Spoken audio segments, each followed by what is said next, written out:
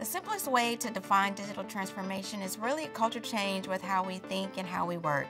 Taking many different processes that used to be on paper or in 2D or across silos and turning all of that into a digital representation model that can be worked in real time.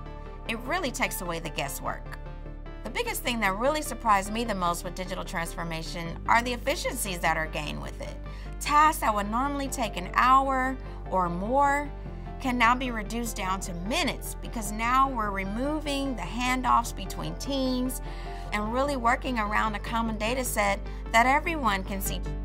Digital transformation is important because it's becoming a mandatory requirement from our customers. So it's not only important that we do it, it's a necessity. I love what I do. Being on the forefront of technological advancements, the people, the opportunities, and the leaders are just fantastic, and I don't think you'll find that anywhere else.